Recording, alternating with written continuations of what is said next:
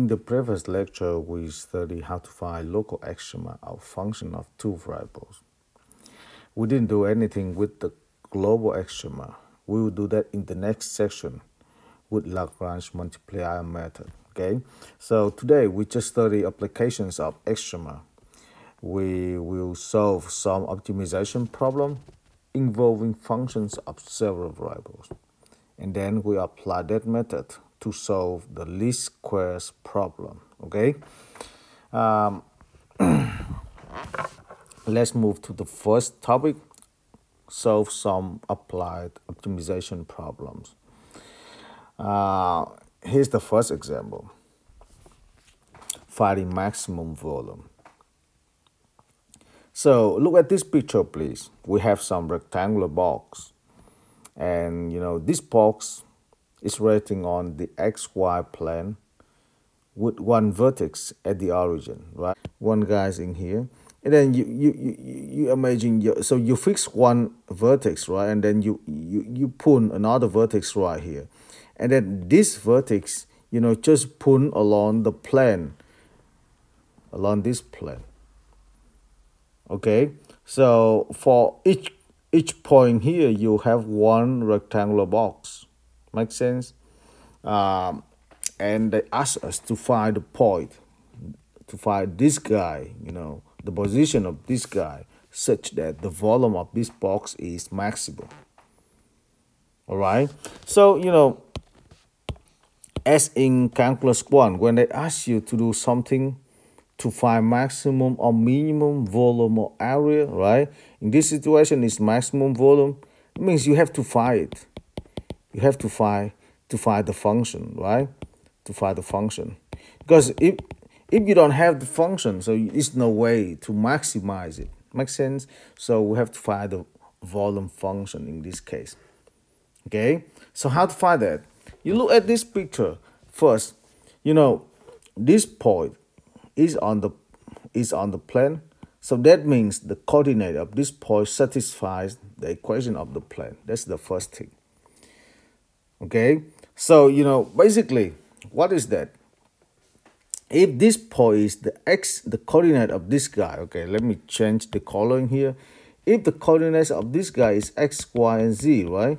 So basically, x, y, and z satisfies this equation, the equation of the plane. So that means you have at least one relationship between x and y and z, right? And if the coordinate of this guy is x, y, and z, so what is the volume of this rectangular box? So we know that, right? Because that is rectangular box.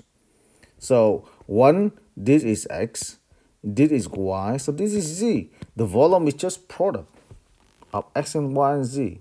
Is that correct? Yeah, we have the function, the volume function is just x, y, and z. That is the volume. That is the volume.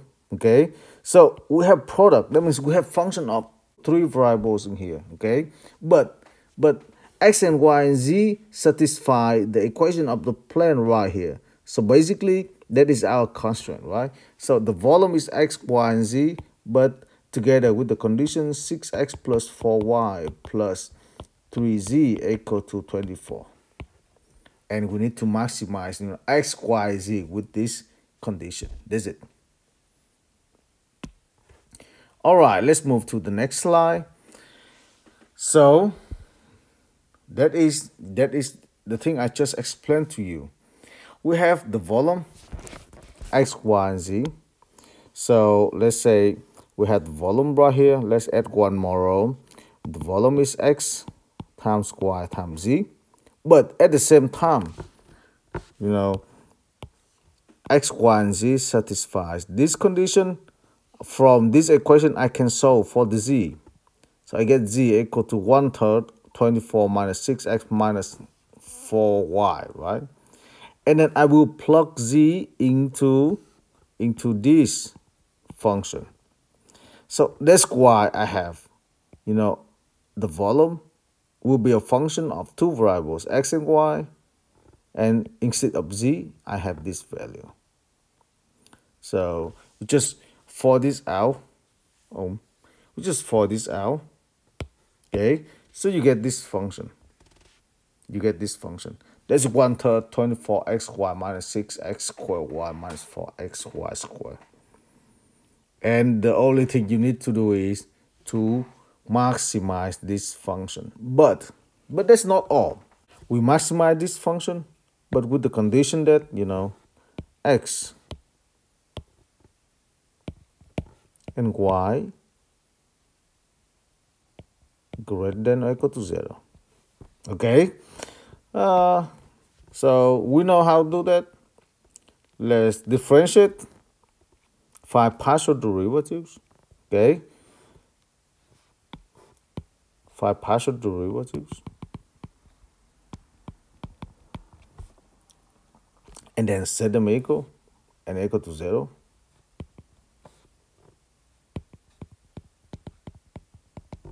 Right? In order to find all critical points. All critical points. And then you can use second derivative test to test it. If the critical point, if that point is local maximum or local minimum, right? And maybe that is global maximum, global minimum too. The second derivative test.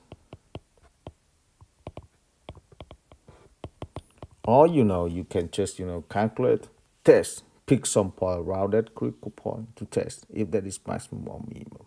Okay? It really depends on the situation. But anyway, we have function.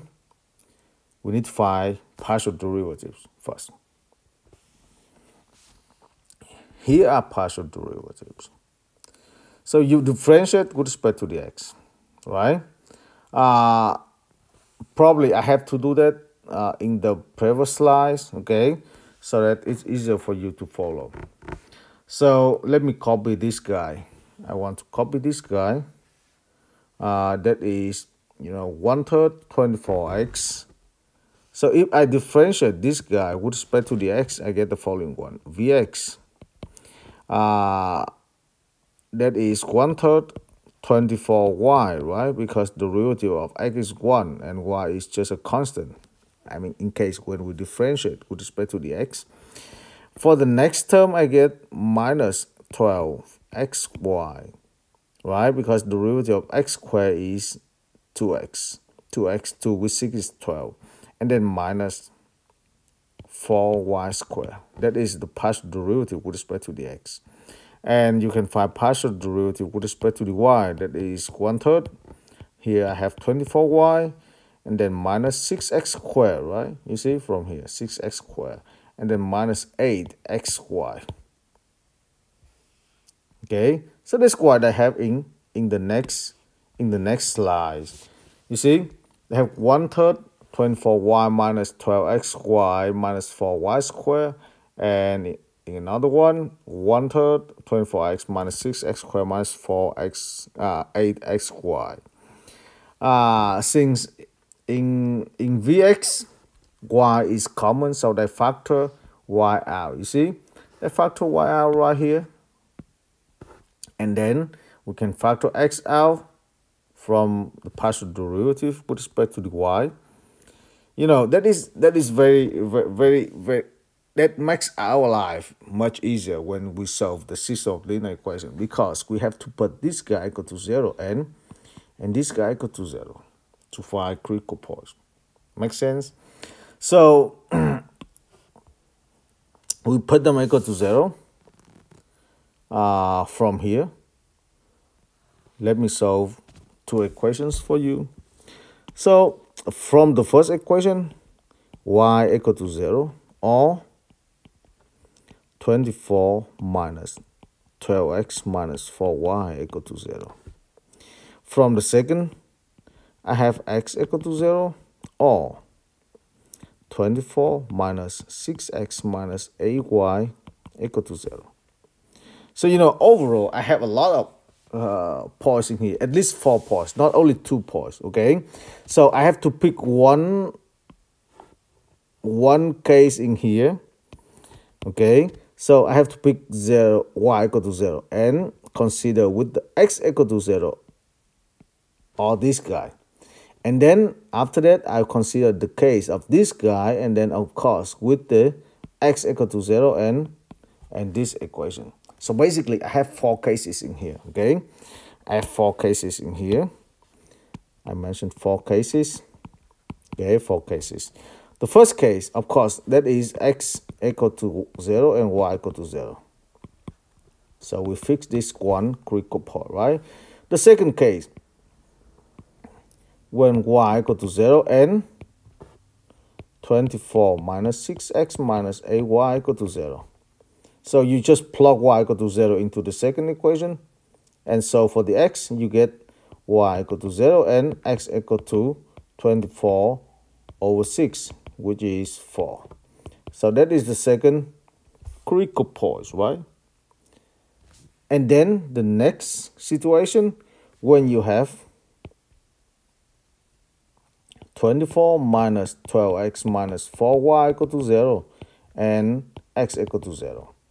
From here, you get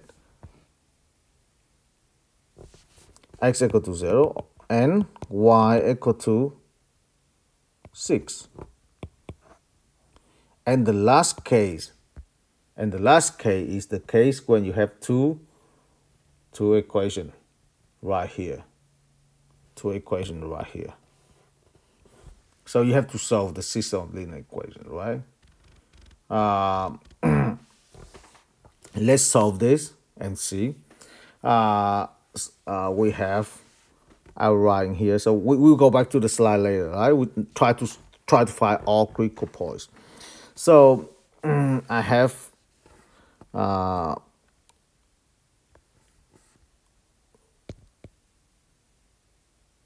I think I can simplify, a little bit, right? Let's make it a little bit. From the first equation, I divide both sides by 2. Let's do this. I divide both sides by 2, okay? So I will get 12. Okay, let's say 12 minus 6x minus 2y equal to 0. Okay? And he have 24 minus 6x minus 8y equal to 0. So let's take the second and subtract the first, right? Or we can subtract them. Let's say that, not necessary. So I have negative 12, 6x, negative 6x with negative 6x will be cancelled out. Negative 2y minus negative 8y will be plus 6y, okay? And that is 0. From here, I get y equal to 2, okay? And then once I have y, I will substitute y back in one of these two equations. So let's say we pick the first one, right? Let's pick the first one. From here. I get 12 minus 6x minus 2 times 2 equal to 0. And then from here, this is just 4.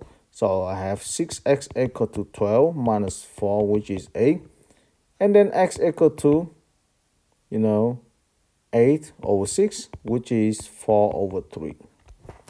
So together with this, I have the fourth critical point, 4 thus. X equal to 4 thus. All right. So basically, we have 4 critical points, right? The first one, x, y equal to 0.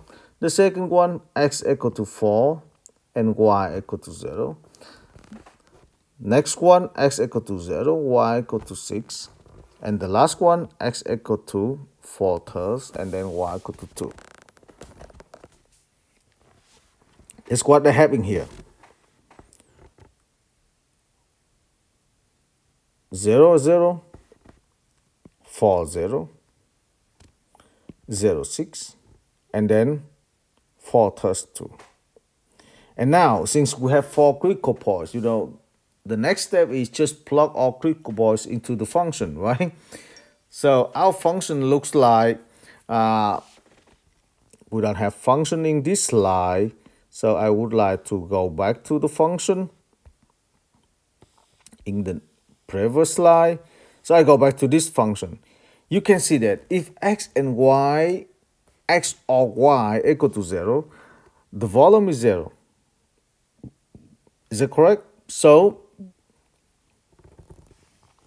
for three cases, 0, 0 in here, 4, 0, and 0, 6, the volume will be 0.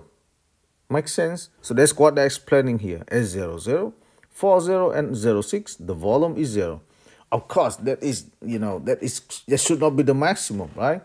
So we still have only one critical point to consider. That is 4 thirds and 2. All right? So in this case, you can use the second derivative test. For the second derivative test, you need to find the second partial derivative. Okay? So once you have second partial derivatives, you can plug the point into the determinant and test it. Okay? Let me explain that. But before that, I need to copy the first derivative because otherwise I cannot show you. All right, what is the first derivative? They are here, okay? They are here. So if you want to find Vxx, so that means you have to differentiate this guy with respect to the x. Let me show you. You have to differentiate this guy with respect to the x, right? And then if you want to find Vxy, you differentiate that with respect to the y, okay? So if you differentiate this guy with respect to the x, you will get, you just differentiate the middle term, which is negative 12x, because all the terms do not have x, right? So the derivative with respect to the x is just 0. Make sense? So the second partial derivative with respect to the x is just negative 4y. Okay, it's just negative 4y, and so on. You can do that. You differentiate with respect to the y, and you get from the first term right here, you get 8y, right? No, you just get 8. Sorry, and from the second term, for y over 3 and 12x, you will get 4x negative with the negative. And from the last one, y over 3 with negative 4y, that means negative 4y squared over 3. You get negative 8y over 3. So overall, you get the following, you get the following result.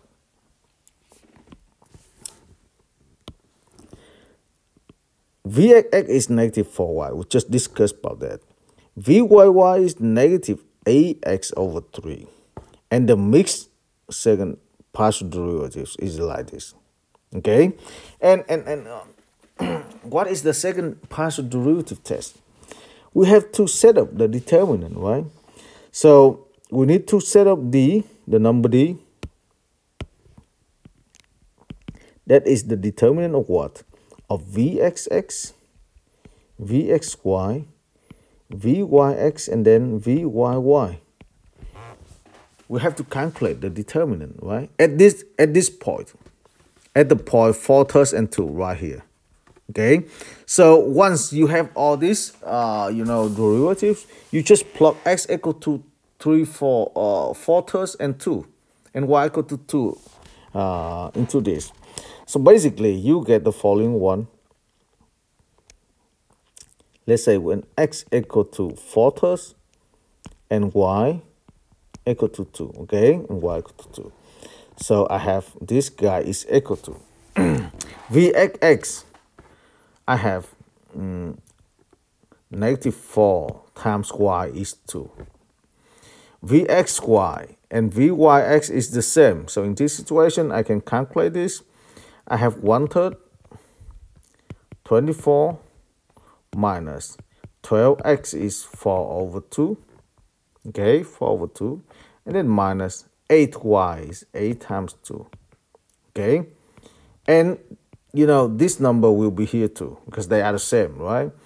And Vyy is negative 8 times x is 4 third, right? And then everything divided by 3. Okay, so overall I will have the following number. So the calculator right here, okay, you can see this in here. So basically, when they calculate the determinant, this guy is just equal to Vx times Vyy, you see? Vx times Vyy minus Vxy squared. The square, because you have this number right here and this number right here. That's why when you multiply them, you get square. And then you plug all numbers into this, you get -8. You see, that is -8. That is -32/3. And then the number right here is -8/3. So that's why they have square right here. And the number D is 64/3, which is greater than 0. That's good. That means you can classify the extrema right here, right? When D is bigger than 0. And then now you look back. This value, right? This value is negative and this guy is positive. So this critical point is local maximum. And that is the only local maximum of the function. Make sense? All right, so I can do conclusion that. I can do conclusion. 4 and 2 is the only local maximum. Now look at this, the picture of the function, right? The domain of the function is the triangle. Okay, that's the triangle on the xy plane. And we found that the function has 4 critical points. The first one is right there for 0. The second one is the origin, and the third one is 0, 6, right? And the last one is 4, 2. So we have 4 critical points, but at that time, 3 critical points are already on vertices of the triangle, which is the domain of this function. The theory says that in that situation, in order to find global maximum or global minimum of the function, we just need to compare function values at vertices and at all critical points inside of the domain. And we know that the function values at 3 vertices are already 0. So we just need to compute the function values at 4 and 2. Right? And then, once we have that, we can say, yeah, the function values at 4 and 2 is bigger than 0. So that means that guy is global maximum, because that is only critical points. And we know that is local maximum. Makes sense? Thanks to that discussion, they just plug 4 and 2 into the function, and they found that actually the maximum volume is 64/9 cubic units. Done. All right. So I hope that the problem is clear enough. Let me go over again, right, the problem before we move to the next one. Let's go back to previous slides. All right. So we need to find the maximum volume of the box, of the rectangular box, where one vertex is at the origin and another vertex moves along the plane 6x plus 4y plus 3z equal to 24, okay? Now, we need to find the volume function.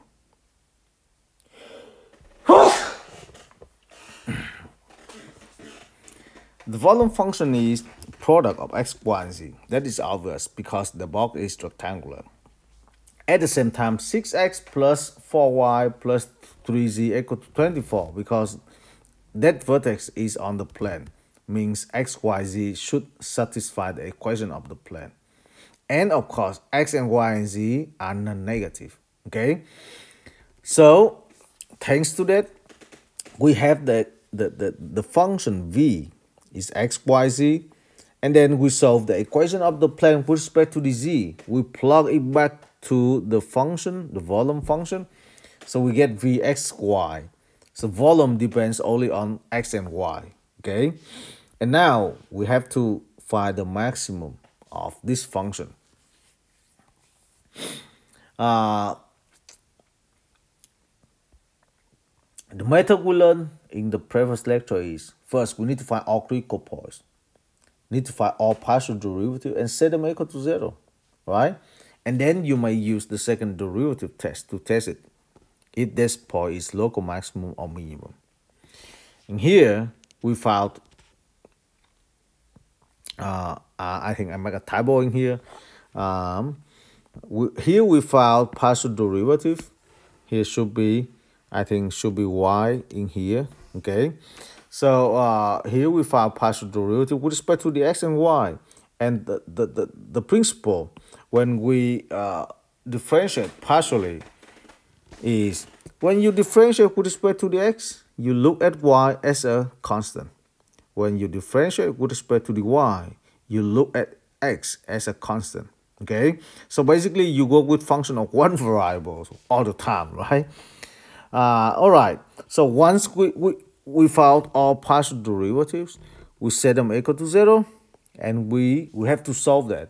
You know, sometimes you can solve that easily, sometimes it's very long, like this situation. Okay, let's go over again. I have two partial derivatives right here, and I set them equal to 0. Okay, I set them equal to 0. So from the first equation, I have two cases, y equal to 0 or this guy equal to 0. From the second equation, I also have two cases, x equal to 0 or this guy equal to 0.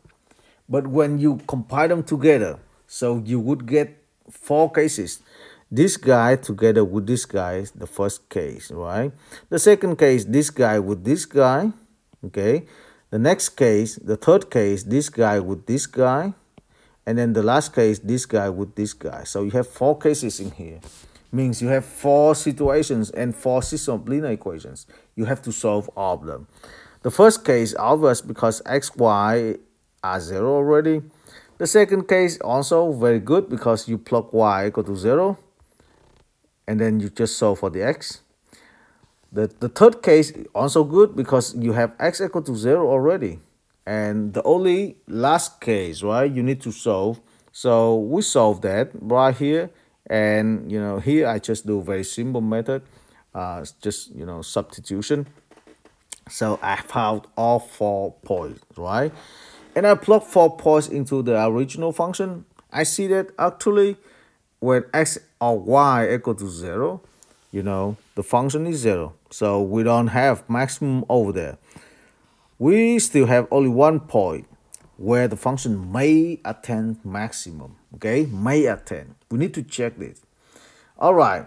So in order to do that, we apply the second derivative test. We need to find mixed derivatives and the second partial derivatives, right?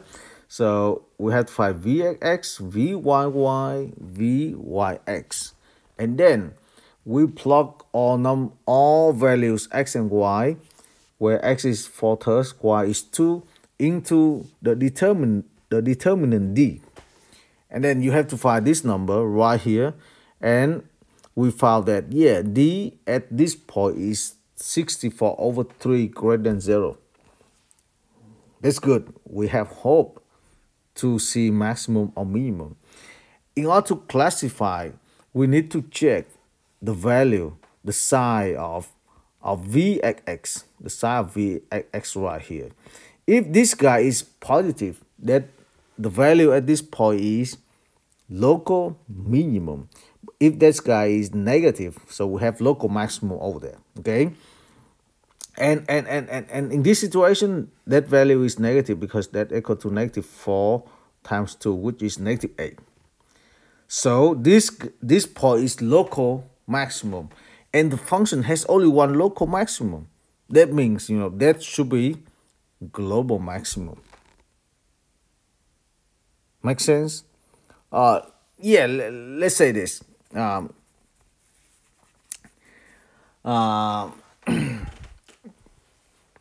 So this point in that region, Make sense? In that region, and you have, just that is the highest point.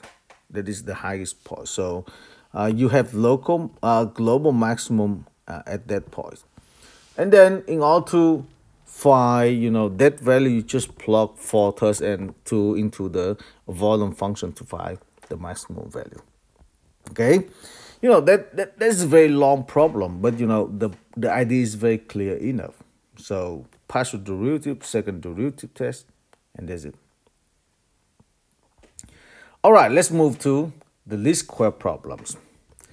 So what is this and how to solve them? Okay,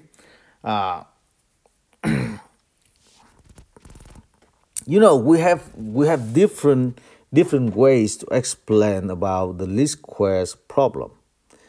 And here I can tell you one example, right? One example. Whatever you see in this slide, okay, you can read that. But here's the case.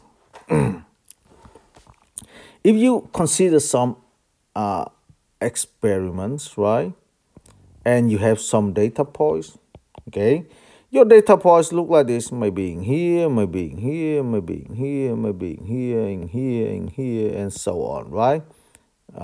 After each period of time, makes sense? For example, here is 0, here's 1, here's 2. Let's say it's not good right here, but I suppose that is 3, that is 4, that is 5, that is 6, that is 7, that is 8, and so on. So you measure, right? You measure at each period of time, you get some value in here. For example, this y1, this y2, that is y3, that is y4, that is y5, that is y6, that is y7, that is y8, and so on. So you have, in this case, you have 8 data points.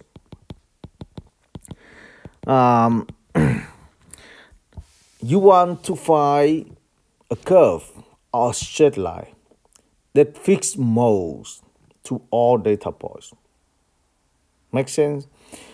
In Excel, you can do the following activity. So you can connect 0 with this guy. You get connect this, connect this, connect this, and this. You get some curve. You see that? But now this curve is like, yeah, this curve is okay. But firstly, this curve is not differentiable on the whole. Why? Because this curve is not differentiable at those points, at vertices in here. Because we have linear. Make sense? So, yeah, maybe that is not good. I would like to do the following. I would ask to find, for example, a straight line like this, right?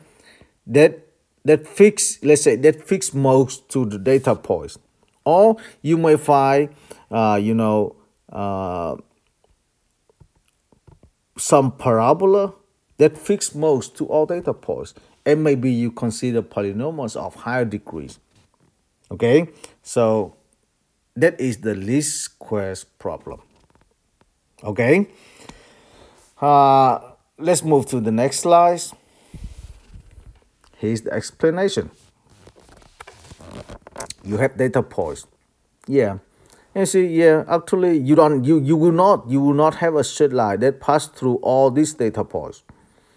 Because they are, basically, in general, they should not belong to a straight line. So we need to find that straight line. And how? Okay?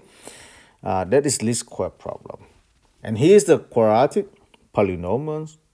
Here should be, I would say here should be x squared. Okay? Here should be x squared. But by some reason, they cannot write it in this PowerPoint. Okay? And then you see, they can find the most fit, right? The most fit. This parabola does not pass through all points, but that is closest. Okay. All right. So that is also least square problem, but for quadratic polynomials. And here's the general case. So we have n data points. Okay, we have n data points. This is data points. N data points. And you can find the sum of square errors. What does mean, sum of square errors? So you need to model this, right? As they said in here, you need to find y equal to fx, fix the collection of the points. You know, fx fix mostly, right? The collection of the points. That means when you calculate the difference, so the error will be the minimum, and how the error can be computed. The error can be computed using this formula. Okay, look at this. How to express this on the graph. Okay, let's say we can go back to the previous slides, right? You look at this first look at this carefully. That is sum of squares of the difference between the function value at xi and then the yi, where the yi's are here in the data points. Make sense? So let's go back to previous slides and we'll see that right away. Let's zoom this out, okay? Zoom this out. So we need to find the function that is the function y equal to f of x. You see? And how to find the error, for example, at this point. At this point, I have this guy. This is already the yi, right? Or y1, okay? So the function right here, that is f of x1. And the error is this interval. This is the error. Okay, this is the error at this point. And then you move to the next one. The next one is x equal to 5. So this is the function, the y coordinate, which is 2, right? And then what is the function value? So here's the function value. You see? That is f of 5. And what is the error? The error is right here. Make sense? And then, you know, you just move from point to point, right? And see, and you calculate all the errors, right? And then you square them, and you take sum of squares of errors. You take sum of squares of error. And then you get the following function. You get this function. You see that? And if the sum of square errors is minimum, so your function is good. Make sense? And your duty is to find such function f. Agree? All right. So, you know, that can be done using function of multiple variables. Okay? Function of multiple variables. Why? Let me skip these slides. Here they give you the theorem right away, but you know, I don't like this. I want to explain the idea how to solve that, okay? How to get these formulas. And in this situation, you know, they just show you the least squares regression line. It's very simple. That means just linear function. You can see right here, that is just a linear function, right? You see? This is f of axb. Okay? Anyway, how to get that? Let me rewrite the sum of squares of errors for you, okay? Sum of square of errors looks like sum of f xi minus yi and then square. Look at this. So you need to find the function f, right? F is polynomial. So if f is polynomial, so let's say linear, right? In this case, linear. So that means you have to find a and b, because you need the coefficients a and b to determine a linear polynomial. Make sense? If your function is quadratic, so you would need a and b and c, right? But it depends how they ask you to do. In this case, they ask you to find linear only. So I can write like this: it's sum of axi plus b minus yi square. You see that? And this is function of two variables. Okay, I can say this is function of a and b, where I is from 1 to n. So I hope you still remember the sigma notation, right? I's from 1 to n. So this function of two variables, so you just differentiate, you find partial derivatives like previous example and set them equal to 0, and then you find critical points. And you can convince yourself using second derivative test that critical points will give you, global minimum.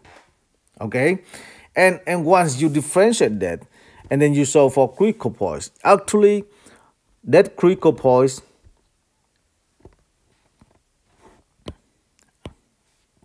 is right here. That is the critical point. That's it. It's easy to verify. You can differentiate this function easily, and then you set them equal to 0. Make sense? Everything would be good. Okay? So once you have, formula, you can just plug data points xi, yi into this to get, what you need. All right. That is the case when they ask you to find a linear function, right? Let me discuss the case when they ask you to find quadratic function. The same idea, but in this situation, we have the following.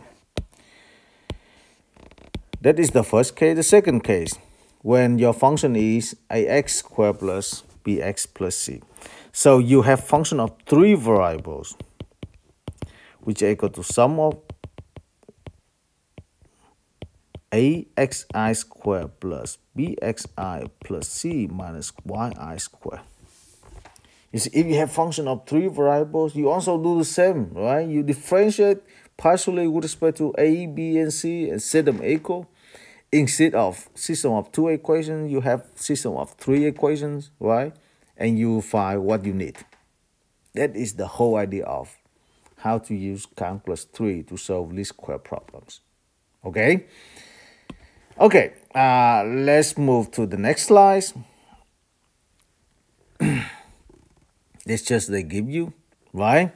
If x values are symmetrical space while the y-axis and the sum is 0, so from those formula, you can simplify that, you get these formulas. Probably we will not stop at this. We just try to show one problem, okay? Here they ask you to find the least squares regression line, okay? It's just a line, no problem. Means, f of x equal to ax plus b for the points negative 3, 0, negative 1, 1, 0, 2, and 3, 2, 3. So basically you have 4 points in here, right? And they make a table for you. It's very easy to follow. So for this table, x value in here, and y value in here, they calculate xy and x squared, because in the formula of critical points we have those, right? They found sum of xi, sum of yi, sum of xi, yi, and sum of xi squared, and then they plug everything into the formula right here. Here's the a, and here's the b. And then they found a and b. That's it. So, to apply the formula, it's not interesting and it's not difficult. But I hope that you understand the idea. how to find those formulas in here, okay? So we need to find the minimum error of sum of squares of errors, right? This is error, and then once this guy will attain minimum, you get what you need. Okay, let's consider the following example. You can see that on your screen. After a new turbocharger for an automobile engine was developed, right? The following experimental data were obtained for speed y in the miles per hour at 2-second time interval x. So here's the table. The first row is about the time, and the second row is the speed, right, which is the y value, and this the x value. Okay, so they ask us to find the least squares regressions correct for the data. That means we have to find, the polynomial y equal to a0, or let's say a plus b x plus cx squared. Okay, such that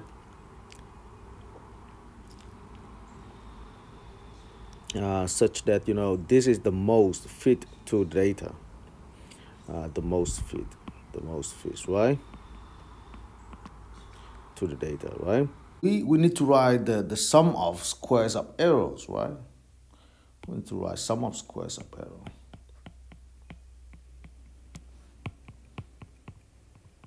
So what is that? That is sum of f of xi minus yi square, right? Where I is from 1 to n. And in this situation, we have 1, 2, 3, 4, 5, 6. 6 point means, I can write here just I from 1 to 6 right away, right? So less confusing. Okay. So what is f of I? Here's I. Okay. Let me write all sums in here, and then we'll see. For the first one, the function, our function is quadratic equation, right? Quadratic function, a plus bx plus c squared. So basically, I have the following one. The first sum at 0, 0. So I plug 0 into the function, I get a, right? And then minus y0. Y0 is 0. So I have a minus 0 square. Makes sense? The next one is b. I move to 15. 15, I plug 15 into the function. I have f15, right? And minus, no, f2, sorry. I have f2. The second one is f2. X is 2. So I have f of 2 minus y2. But what is that? Let me write this, right? F of 2 minus y2. So what is f of 2? F of 2 is a plus 2b plus 4c, or I write 2 square c. 2 square c. And what is y? Y2 is minus 50. So that is the second term. Let me just mark right here. The first term, the second term. Make sense? And so on, you can write all the terms. Okay, well, let's move to the next one. When xi equal to 4, right? When xi equal to 4, I have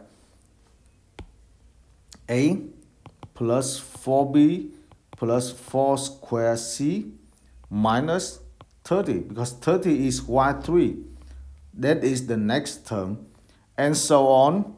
The next one is a plus 6b plus 6 square c minus 50 square, right? And then the next term is a plus 8b plus a square c minus 65 square. You can see this data from the table of data points. And then the last one is a plus 10 when xi equal to 10, right? Plus 10 square c minus 70 square. So basically, in your sum, the sum of arrow, you have 6 terms. The first term is a squared. The second term is this guy. The third term is this guy. The fourth one, the fifth one, and then the sixth one. And then you sum them up. You get the sum of arrows. Make sense? And of course, we need to minimize the sum of arrows. We need to minimize the function under the square root, right? And we need to work with partial derivatives. Agree? So we need to work with partial derivative. All right, so let's repeat this. The first step we need to find. So now I think I will just erase the square root. Okay, because we just need to minimize the square of the square root. So let me erase the square root in here. Okay, and that is our function. Let me denote this by f of a and b and c. Okay, so have function of 3 variables. The first step we need to do is find partial derivative. We need to find partial derivative.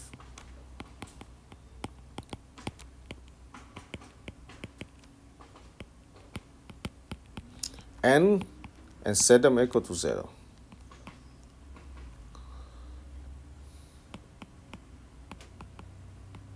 And set them equal to 0. So I remind you, this step is just to find critical point, right? Critical points. So let's do that together.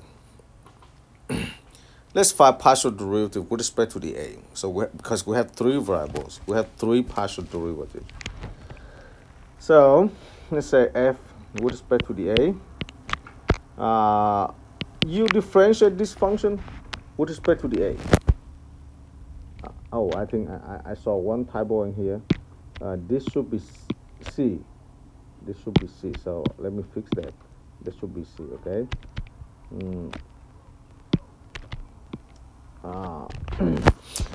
When you differentiate with respect to the a, you look at b, c as numbers.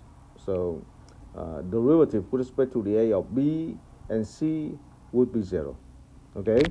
So the first term right here, the a, will give you 2a, right? Give you 2a. The second term right here with the 2. So I use the chain rule.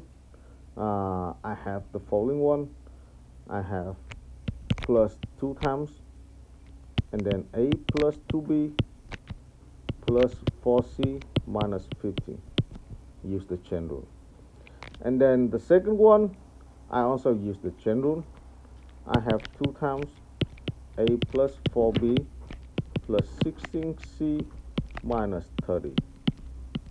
Okay. The next one, also the chain rule, plus 2 times a plus 6b plus 36c minus 50. And then so on. The next one is 2a plus ab plus 64c minus 65 square. And the last one is 2a plus 10b plus 100c minus 70. So that is the equation, the partial derivative with respect to the a. You see, here you can see a everywhere, 2 everywhere, right? 2 everywhere. When you set this equal to 0, you can simplify 2. So basically, we have less computation. Make sense? Anyway, we'll see the following formula. Let's simplify this, and I set this equal to 0. Okay, so I ignore 2. Okay, I ignore 2 in here. I don't have 2 anymore. And I have the following one. For the a, so I have 1a, 2a, 4a, 6a, 7a, 1, 2, 3, 4, 5, 6a. So I have 6a. 6a is 6. The number 6 is corresponding to 6 equations. Don't forget this. Because you have 6 terms in here. You see this? You have 6 terms in here. So each time, you have, 1a. So you have 6a. All right. So for the b, first you have 2b, you have 4b, 6b, 8b, 10b. So what is that? What is that?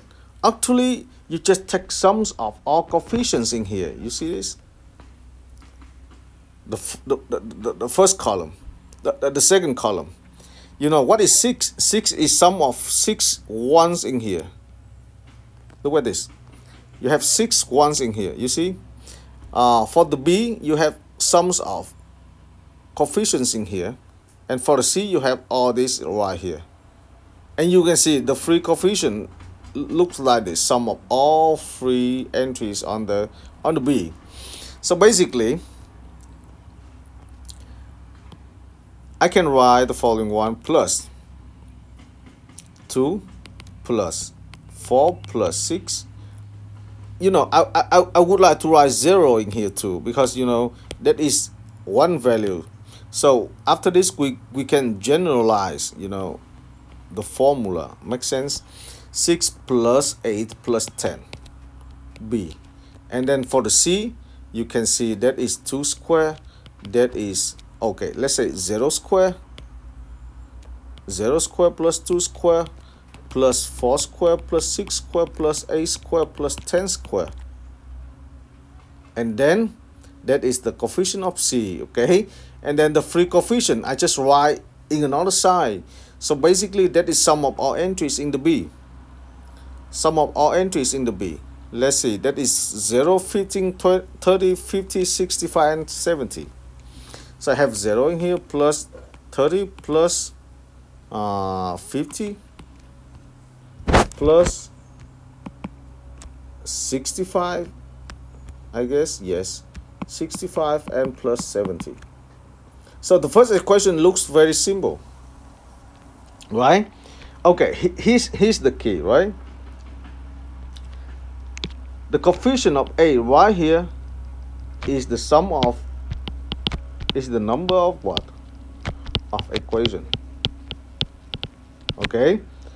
The coefficient of b in this situation is sums of the x values, right? This one is sum of squares of the x value. Is that correct? And the free coefficient right here, that is sum of entries, or let's say sum of values of, sum of the y values. So now, you know, even you don't need to differentiate, but you still can find, you know, the first equation when the partial derivative with respect to the a equal to 0. So you just take sums of all these values, the number of equations, the x values, the squares of x values, and then the sum of y values. Make sense? So I will not simplify this. I hope you can do that yourself. Okay, so you can find all these values, and then you have one linear equation. So this is the first our linear equation. The first linear equation. All right, let's work on partial derivative with respect to the b. Okay, so I need to find fb. What is fb in this case? So we just differentiate with respect to the b. For the first, I don't have any b because, you know, 0 over there. So I just say yes, 0. For the second term, in here, I differentiate with respect to the b. I need to use the chain rule. Okay, so if I differentiate, okay, let me do that for each term, and then we sum them up, and again we will generalize, right, like previous equation. So let me make this. I just want to copy this, right? Okay, where is the copy? I don't see the copying here, but I think I can move this. Interesting. Oh no, that will just cut off, you know, the formula. Okay, so let me write in here, and then we copy to the next. So I want to find the derivative of this with respect to the b. I will have 2, and then a plus 2b plus 4c minus 15 times 2. Well, we have 2 right here because 2 we differentiate the inside, we get 2 in here, right? And this 2 will go here. So basically, what is that? You have 2 times of 2. This is the x coordinate. Don't forget that. The x value. You see that x value for the first term. So all right, and then similarly I can find the derivative, partial derivative with respect to the b of the second term, right? Now I hope you can close your eyes and write that term. That is 2 times, and then what? You copy the whole thing in here, and then plus 16c minus 30, and then you add 4, which is the x value, right? The x value. Makes sense? So basically, when you calculate for each term and you sum them up, and then you set it equal to 0.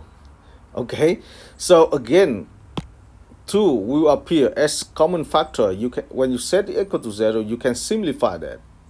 Agree? But each time you have to multiply with this guy, 2, the x value in here, the x value in here.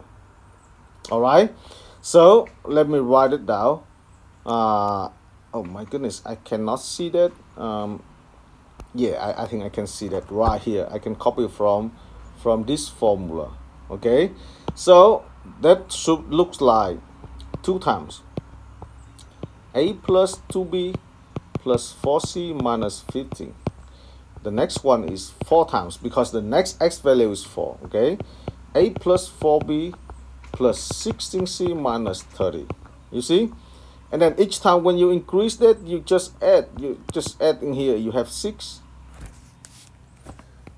and then a plus 6b plus 36c minus 50, and then you move to the next data point. You get plus 8, a plus 8b plus 64c minus 65, and then plus 10, a plus 10b plus 100c minus 70, and you set this equal to 0. I would like to mention here, I already simplified 2, so basically we would have 2 times in here. Okay, don't forget that 2 times in here, multiply with everything, and when we set it equal to 0, you just simplify 2. So I guess now you can write the third equation, right, for partial derivative of f with respect to the c. I will not explain that. I just write the equation for you, so I hope you can guess. The f of c, that should be 2 times also, right? But again, I will simplify 2 when I set this equal to 0, okay? When I set this equal to 0. The first term, instead of 2 in here, right? Instead of 2 in here, I will have 2 square. Instead of 4 in here, I will have 4 square. Instead of 6 in here, I will have 6 square. Instead of 8, I will have 8 square. Instead of 10, I will have 10 square. Makes sense? So I write real quick 2 square in here, and then a plus 2b plus 4c minus 15. You know, 2 square. I write 2 square because I want to keep the you know, that room. Actually, we need to write, like, instead of 4, I write 2 square. It would be easier for you to imagine, right? So the next term would be 4 square a plus 4b plus 16c minus 30.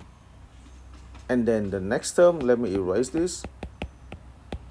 The next term is plus 6 square, and then a plus 6b plus 36c minus 50. Okay, and then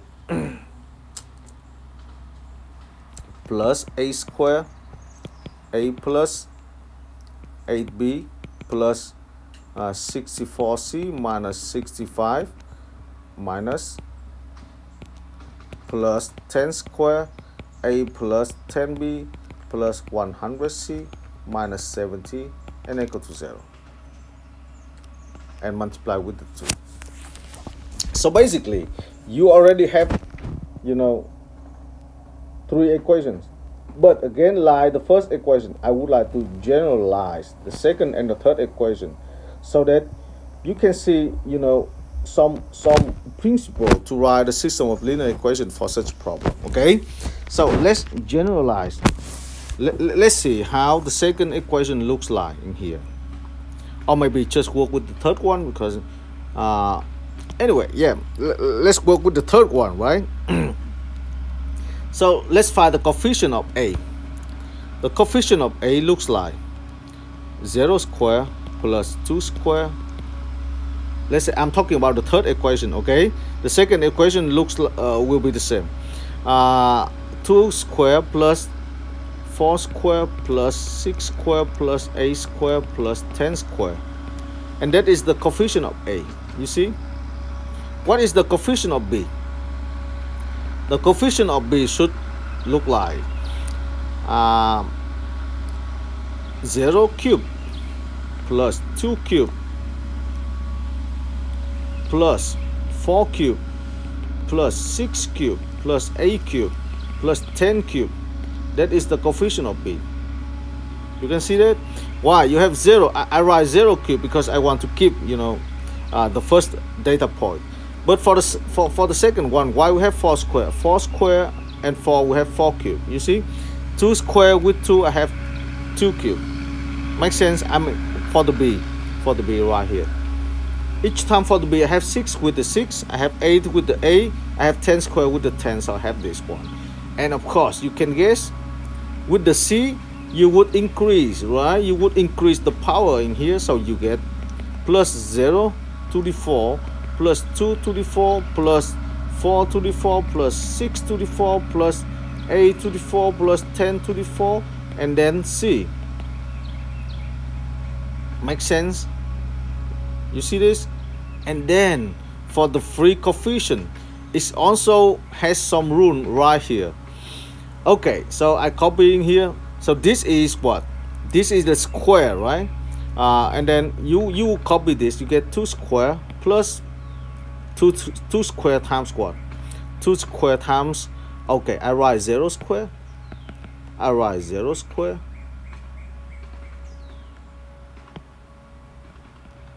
times the first one for the 0. Okay, I want to keep that. That is 0 right here. Okay, so that is 0 plus 2 square times the y coordinate for 2. What is the y coordinate? That is 15 plus 4 square times what? Plus 4 square times 30, and then plus 6 square times 50, and plus 8 square times I think that is 65,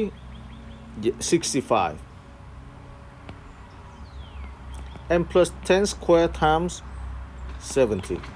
So that is the third equation. Please look at this one more time. There is some rules right here, right? For the C, so you work with the square. So that's why you have Z. The first coefficient of A is 0 square, 2 square, 4 square, 6 square, 8 square, 10 square. And then for the B, you just increase to 1, you get cube. And then for the next one, you get 4. But for the free coefficient, you just multiply all this. So basically, what is that? Look at this. What is this? So that is just, if I write it in the form of vectors, right? That is just scalar product. Is it correct? The scalar product of what? Of 0 square, of 2 square, of 4 square, of 6 square, of 8 square, and then of 10 square. Scalar product with the B, right? With the B right here. With 0, 15, 30, 50, 65, and then 70. So that is the free coefficient of the third equation. And now I guess if you follow the same idea, so you can rewrite the equation FB equal to 0. FB equal to 0. But the degree in this case will be less, right? So that will start from the first, and then here would be the second, and here would be the third, right? And in here would be the first one. Make sense? So actually, now after this example, if even you don't know about partial derivatives, you still can write 3 equations of this system, and you can find A and B and C. How about that? How about that? So let me write the second equation for you, which is for FB equal to C equal to 0. Okay, so for that I will collect all this one. I have 0 plus 2 plus 4 plus 6 plus 8 plus 10, a. The next one I will have 0 square plus 2 square plus 4 square plus 6 square plus 8 square plus 10 square, b. You see that? And then the next one for the c, I would get 0 cube plus 2 cube plus 4 cube plus 6 cube plus 8 cube plus 10 cube, c. And the free coefficient would be 0 times 0 plus 2 times 15 plus 4 times 30 plus 6 times 50 plus 8 times 65 and then plus 10 times 70. Make sense? So, basically, we already know the principle how to write these three systems of linear equation even without computing partial derivative C, partial derivative A, and partial derivative B. Okay, and once you solve this system, you can find the ABC. You can find the ABC right here, ABC. Or basically this serves like A star, B star, and then C star.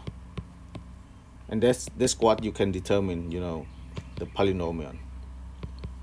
P x equal to A star plus B star x plus C star x squared. All right. So since I have only one correct, solution from homework, I would suggest you to solve this problem to the end. I already wrote 3 equations for you. Okay, so please watch this video and copy these 3 equations and solve the system of linear equation with respect to the A and B and C. And please send me the solution. Okay, I would love to see the solution, by the end of this weekend. So I hope that the video is clear enough, and I hope that you enjoy the video. Anyway, if you have any questions, please let me know. Okay, so this video is about 2 lectures for Monday and for Tuesday, and then I will make another videos for another section, the last section, and I think we'll finish this chapter this week. I'll do review on next Monday in another video, and maybe we can hold an online conference in Zoom so that I can answer on your questions and prepare you to the test. Okay, thank you for watching and see you in the next video.